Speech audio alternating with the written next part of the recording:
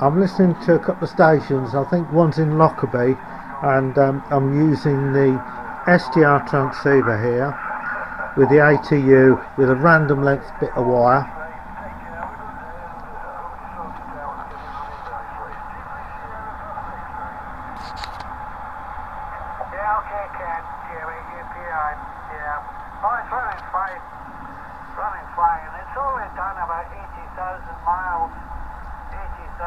So that's not bad for a 21, 22 On the S meter it's 5 and 6. But it does need flickering. some work, as I say. So we'll get that work done. I won't finish it today. I'm working on one side of the rear suspension at a time, and I've got I'm sort of halfway through one side at the moment. So I'll get that done today, hopefully get that finished today, and tomorrow or the following day, if the weather's reasonable, because I'm working outside, I'll get the other side done.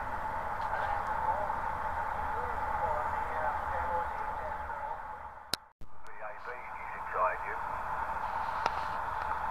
G6 line G7 VAB, so about, of course, yeah.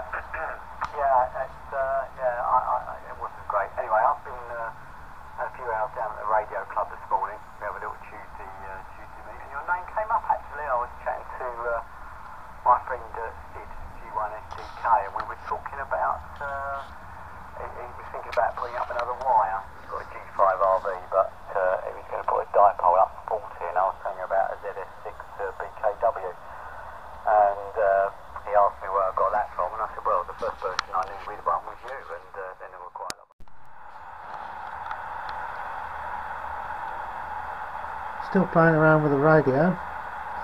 I'm not being able to make any contacts, but when you see how the aerial's set up. Oh, that's excellent, Dave. Yeah, I've got a friend over in Jura, Ian. He's in the same position, but he needs to get his digit removed and get the next part of the exam. But that'd be excellent, Dave. I did see online, I don't know if it was just somebody blabbing or... This is my aerial. Goes along here. Roots along. Goes along the fence here. Goes all the way down here.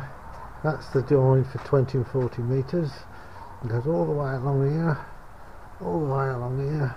All the way along here. All the way along here. And it stops here. And I'm picking up stations in Scotland. On that little ATU unit, it actually SWRs pretty well on this frequency as well.